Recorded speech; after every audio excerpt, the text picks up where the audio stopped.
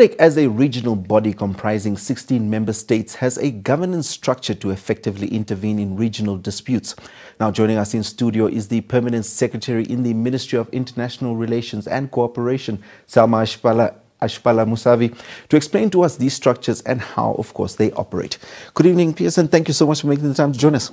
Thank you. Thank you very much, Theo. It's a pleasure. Well, perhaps you can begin by outlining the functions of the Politics, Defense and Security organ. Yes, indeed, SADC has an organ on politics, defense and security, and as the name indicates, the purpose of the organ is basically to maintain peace and security in the region. The organ has got its own blueprint, which is the strategic indicative plan of the organ. It is also guided by the treaty of SADC. It meets once a year, and basically it's a mechanism that makes sure that there is peace and security in the region, because without peace you cannot talk about integration. Of course. Now, how is the work of the organ of politics, defense and security different from that of the Troika, and who serves on the Troika? Oh, the organ is comprised of all the 16 members. It is have its chair, and as I said, it meets once a year. But then in between the two summits, you have the organ Troika. And the organ Troika is comprised of the current chair. In this case, the current chair is Angola. And it's also comprised of Zambia, who is the incoming chair, and Tanzania, which is the immediate past chair. So it's 3 countries which are basically making sure that the issues of peace and security are addressed too timely. Okay, now we also have a double Troika. Yes. What is its work and who serves on that particular organ? Now, SADC has 2 pillars. You have the peace and security pillar, and then you have the integration pillar, which is about social and economic development. And both those pillars have got Troikas. You have the organ Troika, and then you have the SADC Troika. In this case, the SADC Troika is South Africa, which is the current chair, Namibia, the incoming chair, and Eswatini, the past immediate chair.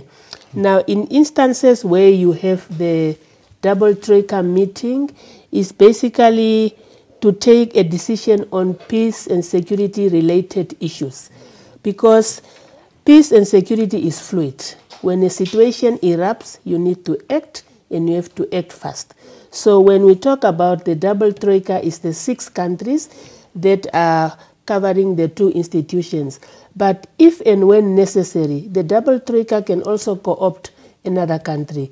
Let's say we are talking about a specific situation concerning a specific SADC member states, then it's always useful to invite that country so that you can hear from the horse's mouth. Okay. Now, taking into consideration these particular institutions, how successful would you say these institutions have been? And if you can perhaps cite a couple of examples where they have been successful in their interventions. First of all, the double Troika mechanism is very important. It's cost effective, it saves time, it saves resources, and it saves lives. Because instead of consulting everybody and check on their calendars, you have those 6 countries, because the buck really stops with you. But because the organ is a subsidiary institution of the summit, the organ reports to the summit. Now, talking about where the organ has been successful, I think we need to go back to history to say that SADC, as we have it today, really started as an organ, because SADC at that time was put in place to defend and protect the Southern African countries from apartheid aggression. But now you have countries like Madagascar, you have the DRC and Lesotho. DRC, for example, at the moment we have an intervention brigade, which is serving side by side with the UN mission. And we have really saved lives in that country and prevented the situation from total implosion. So in Lesotho, at the moment, we have the SADC prevention mission in Lesotho, where the SADC countries are assisting our sister countries with the reform of its security structures. Madagascar, again, you recall that when Namibia was chairing the organ, we spent a lot of time and resources to stabilize the situation in Madagascar. And I think you have not heard much about Madagascar because there's peace reigning. In fact, they are scheduled to have their elections in November. So it has been successful. Of course, there are also always hiccups in there, but overall, really, the SADC organ has performed well. Obviously, unfortunately, that's all the time that we have for this evening. Thank you once again so much for making the time so to join much. us. Thank and you. All the best with the preparations for the 38th SADC Summit that's Thank you set very to begin much. this week. Thank you, and see you there. Thank you so much.